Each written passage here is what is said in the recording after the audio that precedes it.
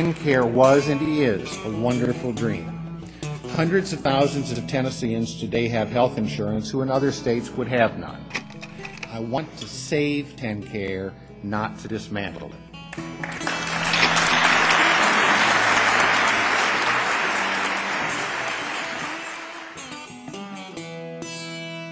All I've been told is that you're canceled. Can you help me get this knife out of my bag? I got sick. And if that's the only crime that I've committed and I'm being sentenced to death for, I'd like to have a jury among my peers. This is pure elimination of the people.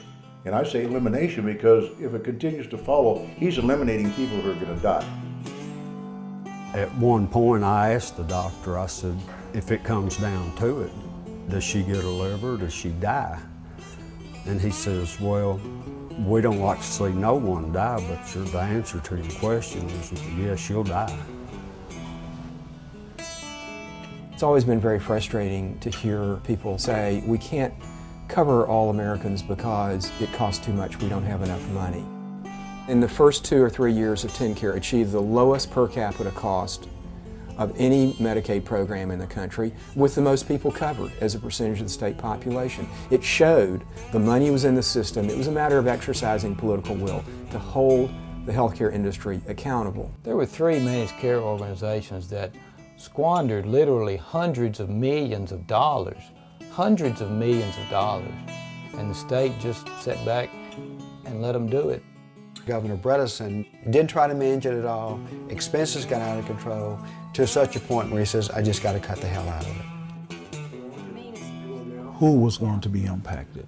Who are these folks? Because see, if that information would have gotten out, then Tennesseans would have known it is the most sickest and weakest and most vulnerable among us. There's talk of the federal government cutting out several $billion from the Medicaid program, which would hurt every state. There's no question Tennessee is being looked at because the governor is going to a number of states and saying, look what I've done, that's the future of the Medicaid program. And God forbid that is the future of the program.